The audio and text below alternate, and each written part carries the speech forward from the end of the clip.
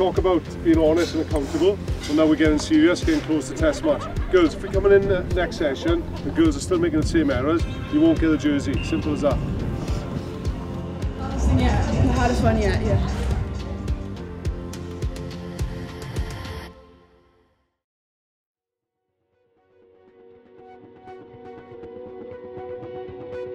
A new year and a new campaign.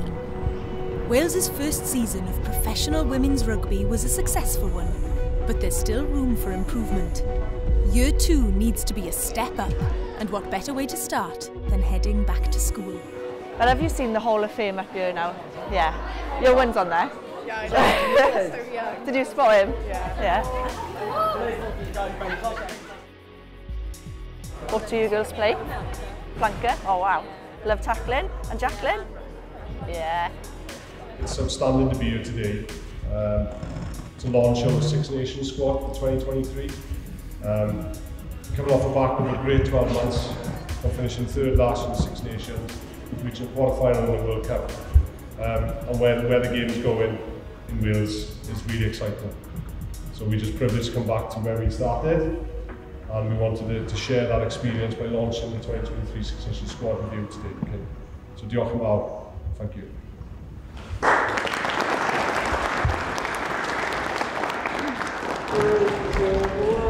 Up a little bit higher in the back, it's still high, you know. Great, that's fine. With the squad announced, the selected players head to the National Centre of Excellence, where it's time to get to work. Bye-bye. Morning.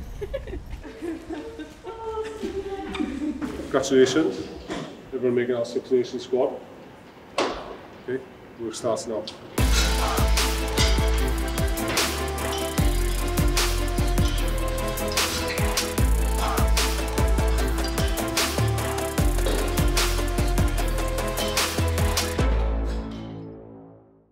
First thing is to try and back up what we did last year. I thought we made massive strides last year. Obviously getting a good start is really important, especially in Six Nations. Momentum is key, but also building on our performances from the World Cup. We learned a lot during that period, and it's a focus area for us going into this championship. Nice hand, keep it on! Keep working! Nice gentle stop!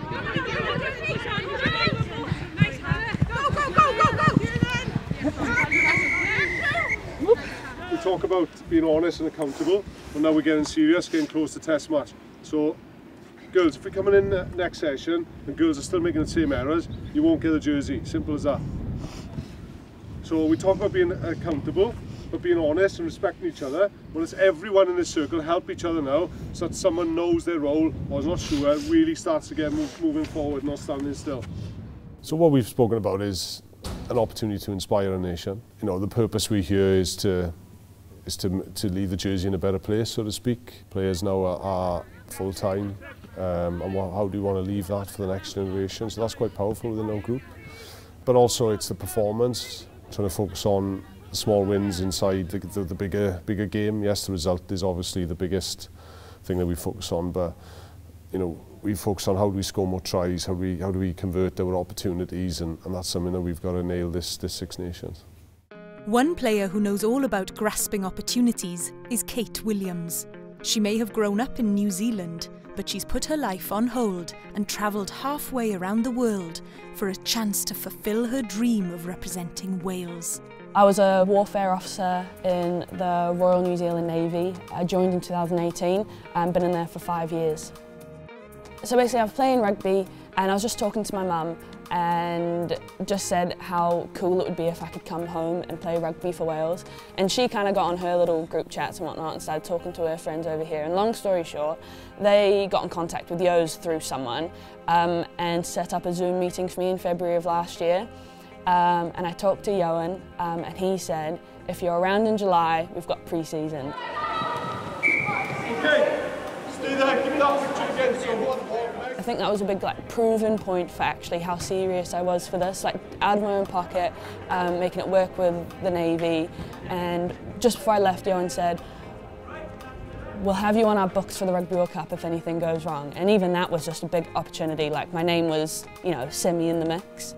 I mentioned to her, look, World Cup's in New Zealand, we'd love to have you potentially come and train with us, and if we picked up any injuries then you could come into the group. It was about 9 PM and I just got this call from this unknown number and I didn't know who it was, and I answered it and it was Yo's, and he just asked if I could join them Tuesday morning, and of course I made everything happen as quickly as possible. Yeah, I turned up at 8 AM on Tuesday at the hotel. I was so excited to be in it and I've learnt so much from it already, but yeah, it was overwhelming. It was all those other things as well. I was very anxious during it, but yeah, I loved it. It was such a good experience. It's an unbelievable sacrifice, isn't it? It just shows, I think she's one example of many, the sacrifices that our players have put in over the years to get the red jersey, and Kate just shows that how much she wants it and wants to gamble an opportunity where she's got security and routine to come up here, and I'm sure that it'll come back and be a positive one for her. I knew one day that I wanted this to be my job, so I just had to go all in really. Leaving my family and friends was difficult, like my partner, my boyfriend's still in New Zealand, he's planning to come over in April, but yeah, they were so excited for me, they're so proud of me. They've sacrificed lots as well for me to get to this position as well, and they're just so chuffed that finally I'm in a position where I get to do something that I love every day. Good start, you 2, 1, big Sam, let's go above head. Nice, slam it down, nice Kate. Let's go, get those. That was the hardest one yet. The hardest one yet, yeah. You can't win test matches without being fit. Yeah. Strength and conditioning coach Ivion Roberts is the man Wales rely on to get them firing on all cylinders come match day. So, just want to demo. Sit up tall, keep that chest big, return, and this time now we're just going to punch out the back end as fast as you can. So you've got to really brace hard to the core, that's your stable base, you can't be floppy, you've got to keep that chest high. I guess fitness is stress inoculation in some respects. You're preparing them to a level where hopefully they won't have to achieve in a game. So when it comes to matches then, the game, we're training high, playing low, looking to try and get as much as we can from building the intensity of the rugby. So we might have blocks. We're preparing us for the worst case scenarios in games, so it's high ball and play times. This time last year we had to train in the evenings because there was only 12 full-time professionals and then another 12 who were part-time. Now we've got full scope and we can train in the daytimes and optimise that training for the games. So lock it in that floor, keep your pelvis, lock your ears, don't let your back push it to the floor. Carry on, let's go. We've seen massive gains in things like strength, lean mass gained. They're all making huge progress there, and then that ties in then with getting stronger, becoming more powerful, getting faster. So yeah, we are seeing them develop massively as athletes. Push, push, push, push, push. Up. Oh, really good set, nice.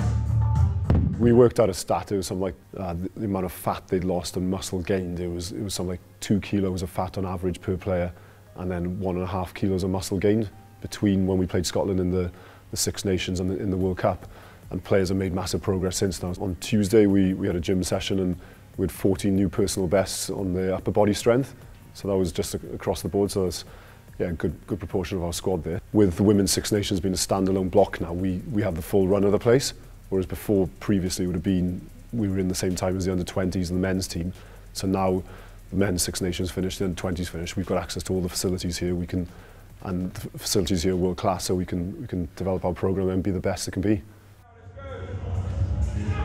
Good load, 20, that's 15. Let's go, Kate.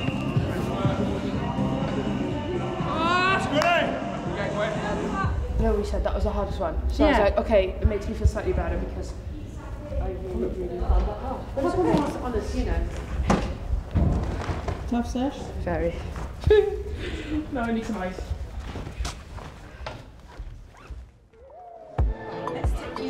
This new season comes with a new Welsh captain. Hannah Jones is a natural leader on the pitch, but captaincy also comes with a few extra media duties. You go back and forth, just kind of keep your... Smile or no smile? We'll do a mixture. First of all, we'll look serious, and we'll do a couple of smiley, happy ones, so we'll kind of mix it up as we go along. Proud moment, and for my family as well, but just really excited now. Another challenge added on to being a professional player, and excited to go against Ireland next week now. She ticks a lot of the boxes that we want from a leader. She leads from the front by her actions. Her work ethic, both on the field and off the field, is exceptional. And she's got this presence about her, you know, where when she's in the environment, people know that she's there, and if she speaks, people listen. But also, what's great about Hannah, she's got an unbelievable thirst for learning as well and get better. So just delighted to have her to continue, and I'm sure she will grow as a leader throughout the campaign and throughout the year. Defence girls, okay, urgency to get in position, let's get set, let's get in their faces and nominate. E-die 3, go! E-die 3! I think I'm a quite calm person in general, so hoping to bring that calmness to the girls and hopefully bring some direction through actions as well. Almost through as Hannah Jones, she's still going, and that is the cherry on top of the Welsh cake. Hannah Jones seals this victory for Wales. From last year, obviously we had a brilliant campaign, but that's done now, so there's a new year, new energy. So just to build on performances from last year, we created a lot of opportunities in the opposition 22 and just finishing and converting those tries really to score points.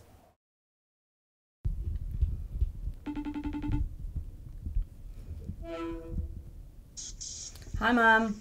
Hi Kate, how's it going? It's good, how are you? Good.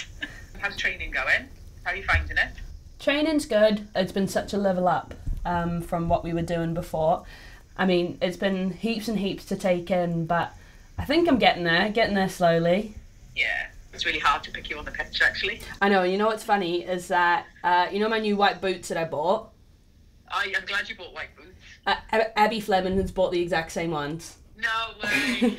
So now we both have Abby Fleming, you and Abby. Yeah, the elbow strap and the orange hair. She's still wearing a white arm bandage. Yeah, the elbow strap and the orange hair and the white boots. Yeah. Which is going to be funny. It's going to be difficult for you. Yeah. So how is it like, you know, when you think about to New Zealand and, you know, you had your job and rugby was your joy sort of thing, but now that's your job. I like it. That's my dream. Yeah. I've always wanted rugby to be my job. How is that? How is your job being what you live for? Well, I get to wake up and I get to do my favorite thing in the world. I love it. Yeah. Good luck in the campaign. We've got our fingers crossed for you. It's a fantastic opportunity. We're super proud of you. And, you know, making it into the squad, man, none of us expected that. And I know you didn't expect that. So you've done super well since you've been there. Anything else is a bonus from you, really, isn't it? Yeah, it is. Thank you very much, Mum. I love you. That's all right. Love you, darling. I love you. Bye-bye.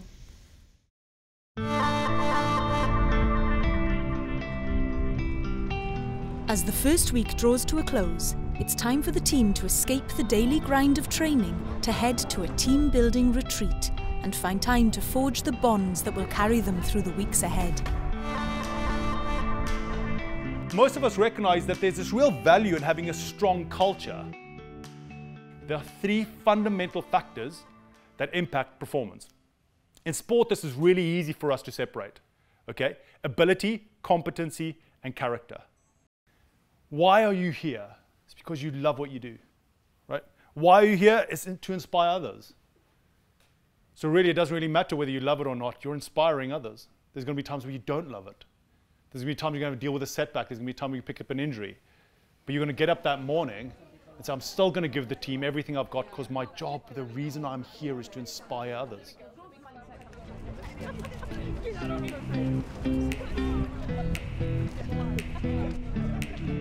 I believe that we, louder. I believe that we can win. I believe that we can win. I believe that we can win.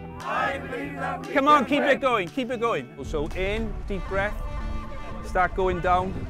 I can't see anyone down to their shoulders apart from one. You need to get down. Shoulders under, please. Take a deep breath. We're doing this as a team.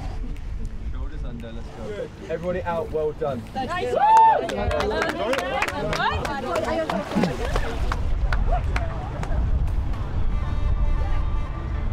It's huge to have these bonding sessions. I've seen teams that connect better off field, you see the transfer on field, and you know you're going into battle, you've got each other's backs, and you know you want to help that person on the field, and if you've got that connection off field, it's definitely going to transfer over.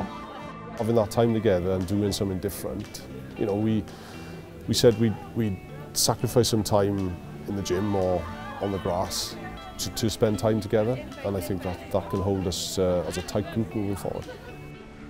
It only gets tougher from here on out. But for now at least, there's time to just take it all in and enjoy the little things.